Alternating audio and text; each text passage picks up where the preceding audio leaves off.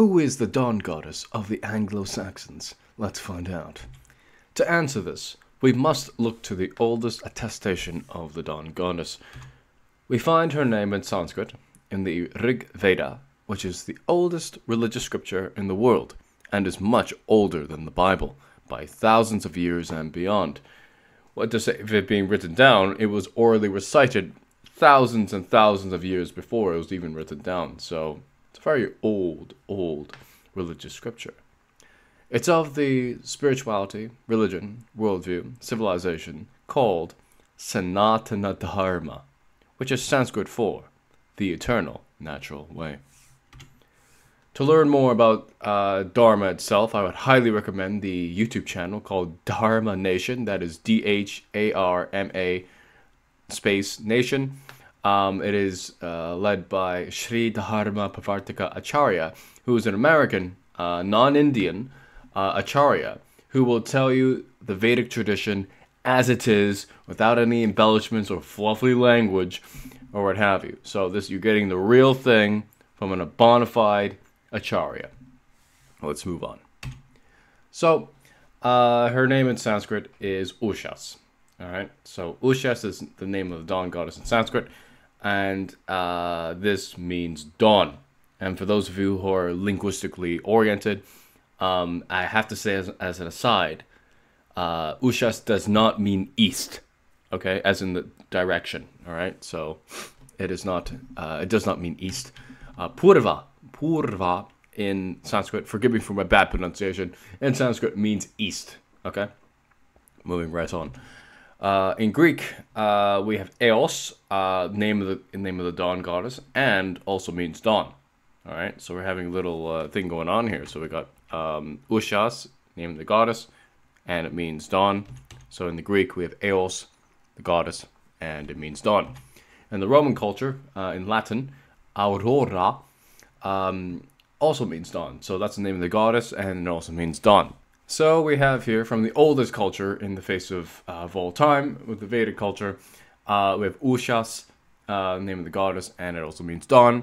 And we have in ancient Greek, we have Eos, name of the goddess, and the word means dawn. And in Roman culture, we have the goddess Aurora, and it also means dawn. So we have this consistency, right?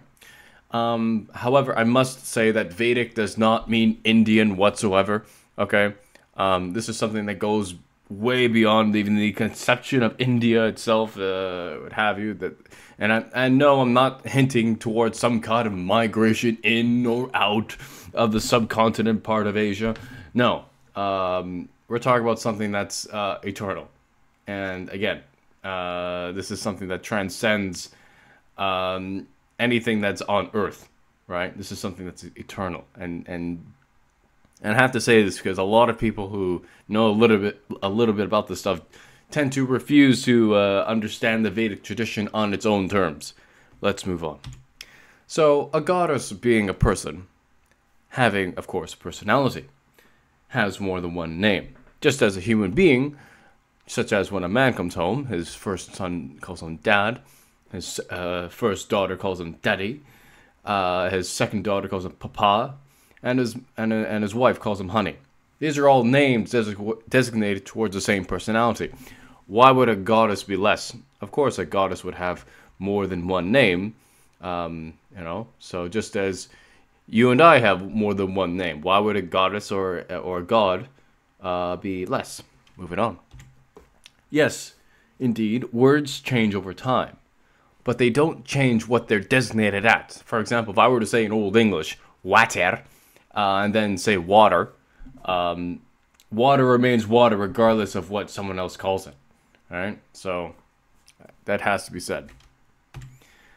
However, to the main topic at hand, what would be the Old English name for the dawn goddess?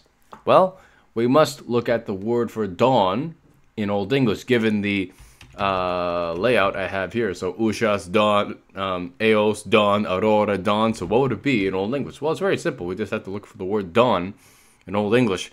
However, I do have to say that Old English is not just a uniform variety of language. There are dialects, and in this video, it's mainly focused on West Saxon.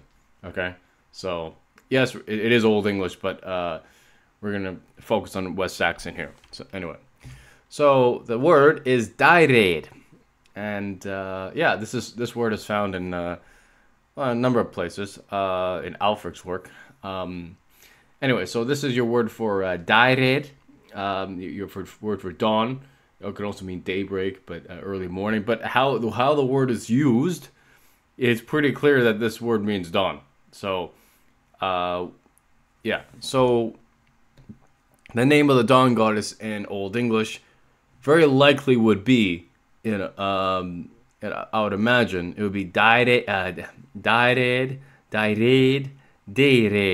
So, and it means dawn.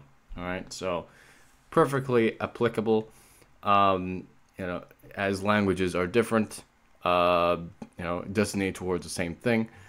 But of course, when we're dealing with a Vedic deity, it's good to respect the Vedic deity by referring to the personality in question with the Sanskrit name. But of course, we have our own languages, but I don't know. I just wanted to say that as an aside. But anyway, so in Old English, if we were to figure out the name, it would be Dægrēd. Among the West Saxons, it would be Dægrēd. All right. So, but I want to know, what's dawn in your language? Let me know down below. All right. So, despite unrecorded attestations of the name Dægrēd being used for the name of the goddess in the past, however, because Old English was a gendered language, and what do I mean by this? That yes, you had masculine, feminine, neuter for nouns and adjectives. Dawn, earth, and other things were described with personality in the past. That's the thing with just in general about the human beings in the past, that the way they would describe things, that things in the past like nature and what have you, have personality. We don't really have that much today, because a lot of things today have become very impersonal, and this is due to the age that we live in, or what have you. But that's for another time to talk about, or maybe not relevant to this channel. But anyway, nevertheless, this does not stop people from using Dægrēd, using that word today, as it makes logical sense to use it for the dawn goddess, among other names for her, such as the famous Eostre, which later became Eostre. All right, so and I have a video about that in a link down below. So, in conclusion, who's the dawn goddess of the Anglo-Saxons? Well, actually West Saxons, because we have a West Saxon word here. It would be Dægrēd, and this is by means of inference. And I'm just, as an aside, I'll be happy to find the same variant kind of word in another text in another dialect of Old English, but it may not be only West Saxon, but who knows? Anyway, but sorry, that's aside. Anyway, so by means of inference, because we have Ushas, dawn, Eos, dawn, Aurora, dawn. And anyway, so by means of inference, also popularly known as Eostre. Can it be used today? Of course. Hail Dægrēd, Hal Wesud Dægrēd. Dægrēd. Alright, anyway guys, thank you for watching. Be sure to subscribe if you are new, and if you really like the channel, please become a patron at my Patreon page down below. Thanks for watching. Bye-bye.